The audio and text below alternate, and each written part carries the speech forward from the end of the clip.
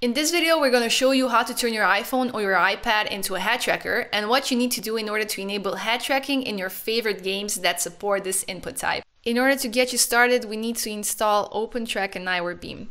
OpenTrack is the application that takes your head movement information and relays it to games and to flight simulation software.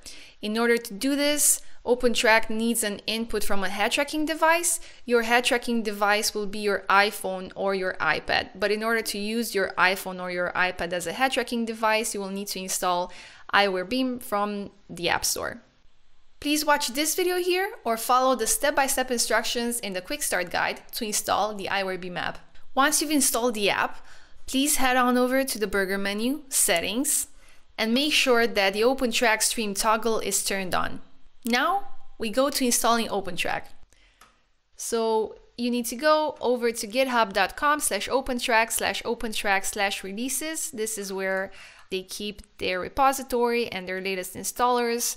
Scroll down and you will see here the executable. Download it, install it. This octopus here will convey the movement of your head. So let's get this going. Please choose UDP over network in the input section. In the settings area, port 4242 is perfect. Just leave it as that at its default value.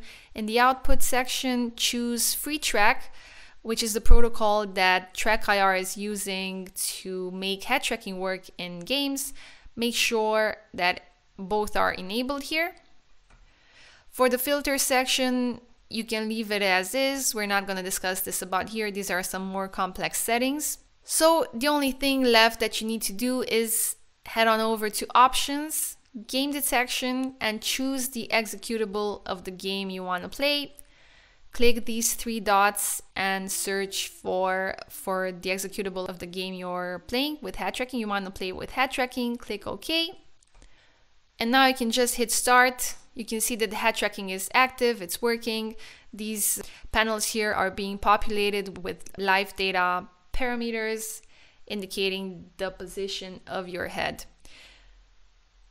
If you observe that the movements of the octopus are not the same as the movements of your head, you may need to invert the values. This is what I've done, and